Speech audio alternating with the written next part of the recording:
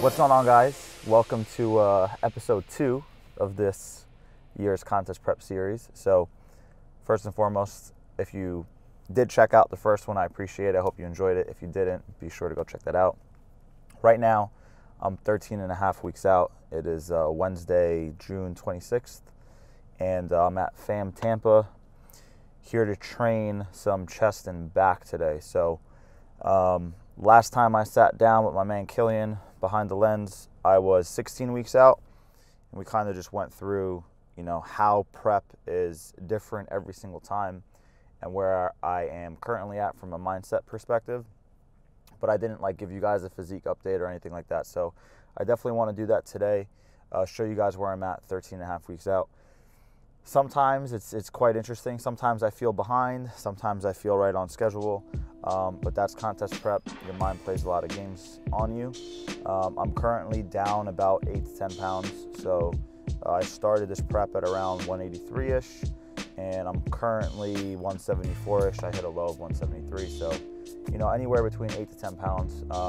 But I know I have a lot more to lose. I have at least 13 pounds to go. So I'm not even halfway there, and it just gets harder. It's actually been quite easy from the beginning up until now, but I'm starting to feel that prep is here, and my body is starting to take a little bit of a hit. Hanger is starting to kick in, fatigue is starting to kick in a bit, and everything like that. So this is where it really gets more challenging. This is where I need to lock in more. And I just came back from a trip in New York. I recorded some footage there. I might share some of it with you. I was able to meet Steve Loris, who's an IFBB Classic Physique Pro, by far one of the best physiques in the world. And he gave me some tips in the locker room when it comes to posing, so that was really, really cool. But yeah, man, just this prep has been quite different, where it's not like I'm thinking about contest prep all day long like I have in previous preps. It's kind of just something that's getting done. I'm nailing my training, I'm nailing my nutrition, but I'm so busy with other things. I have so much more responsibility as a 29-year-old compared to a 19-year-old and a 21-year-old and a 25-year-old that it really is quite different. Sometimes that concerns me, but we'll see what happens. Anyway, today's workout is a chest and back session. Like I said, we're basically pairing a lot of antagonist, agonist supersets. So I'll do one chest movement, one back movement, one chest movement, one back movement, so on and so forth. I am going to try to go through some particular exercise execution tips for you guys to take some, golden nuggets from that and apply to your own training. So stay tuned. I hope you like the workout, and we'll catch you on the inside. Cheers.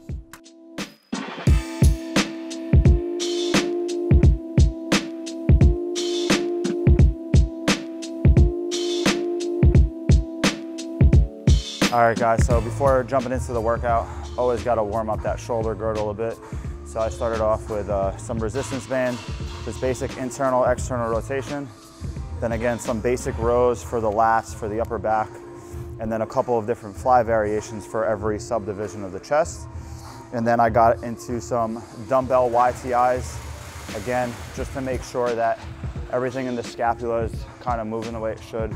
All of those muscles are getting warmed up again, getting some blood in there before I start getting into some actual working movements. So that's just a super basic warm up. I basically do that before every single upper body session, regardless of what I'm training, and then I'll get into my main movement. So if you don't warm up right now, I highly recommend it. It's just a really good way to prevent injury. And also some of these movements are gonna strengthen some of those stabilizer muscles that you don't give a lot of direct attention to with your other primary lifts, all right? So give that a shot, guys.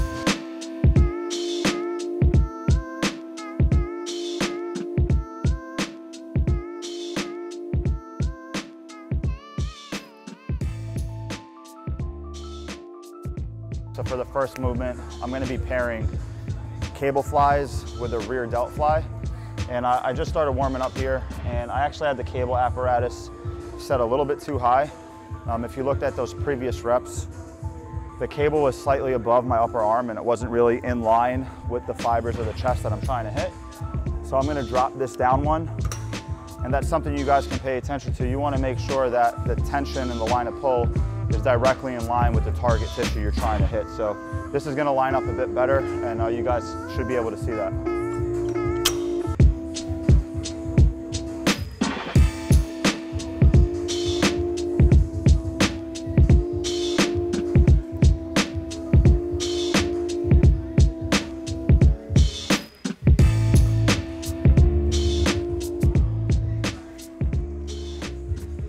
So for this first movement, we're just pairing the opposites, right? We're moving through horizontal adduction here on the cable fly, so the upper arm's coming across closer to the midline, and then on the rear delt fly, it's the same thing in the opposite direction. Horizontal abduction, where the arm's moving further away from the midline and I'm contracting my rear delt. On the other movements, I'm going to be more specific with pairing a specific region of the chest with a specific antagonist region of the lat. So we'll dive into that later, but for example, we're gonna pair like an incline chest press with a iliac lat pull down. So there's certain divisions of your lat and certain divisions of your pec that are paired together, and that's how all the exercises are gonna be linked today. So I'll dive into that as we get into the next exercise.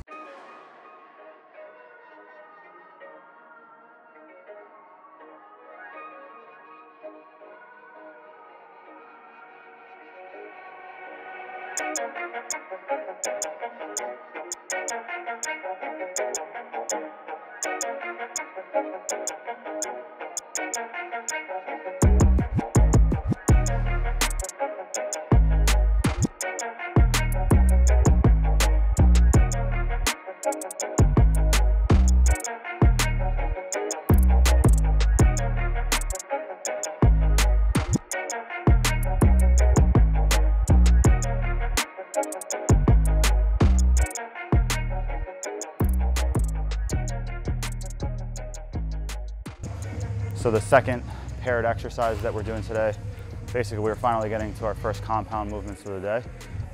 What we got is this lat pull down machine over here. Again, this is awesome at targeting a specific region of your lats, right? So your lats are gonna fire and contract as a whole muscle, but depending on what plane of movement you're actually pulling in, you're gonna target a different region of the lat. Because this is a vertical pull down, you're really going to target those iliac fibers of your lat.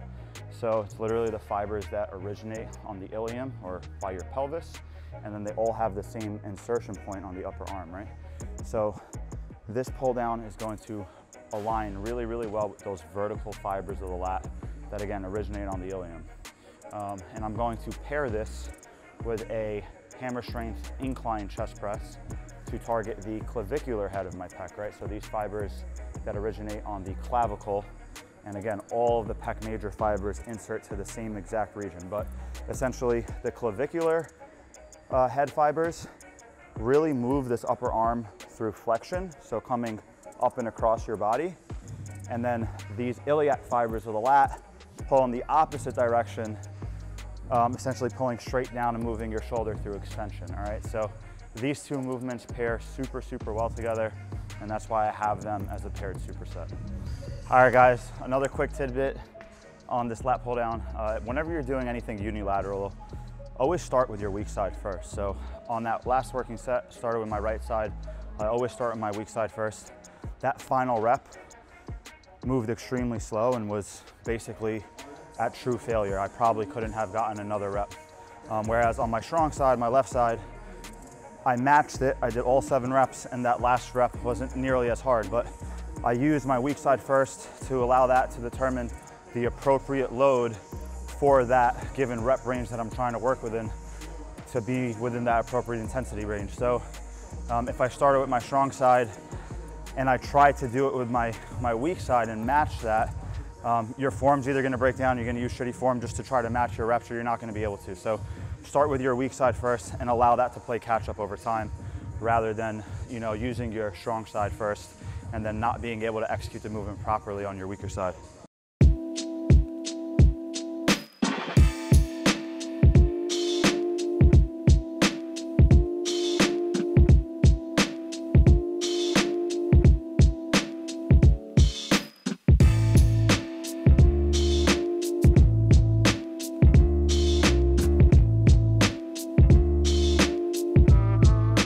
So the third paired movements that I just did was essentially a dumbbell flat press, which is gonna focus on the sternal portion of my pec major. And then essentially I just did a seated cable row with certain form and a certain grip that is really going to target the lumbar fibers of my lat, okay? So I can use these handles and pull in all sorts of directions with different intent, and it's going to target different regions.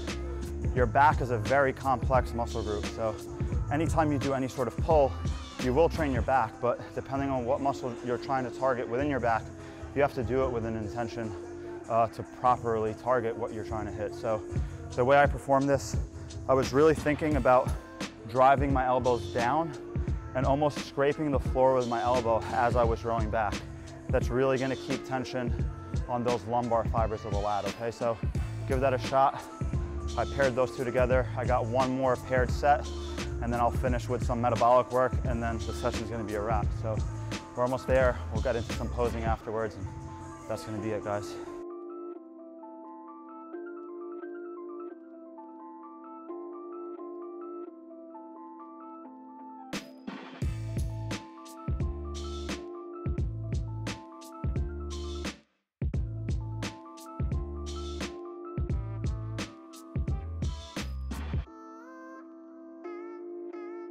Guys, so it's my last paired compound movements, essentially. So I'm doing this hammer strength low row machine over here. And essentially what I want you guys to pay attention to is, again, the arm path. As you can see, as I'm performing this, my arm is kind of traveling in this downward angle. And then as I pull, I'm pulling back and up. And this is gonna hit like the upper division of my lats. Essentially, it's called the thoracic fibers of my lat. So again, those fibers of the lat that originate on your thoracic spine.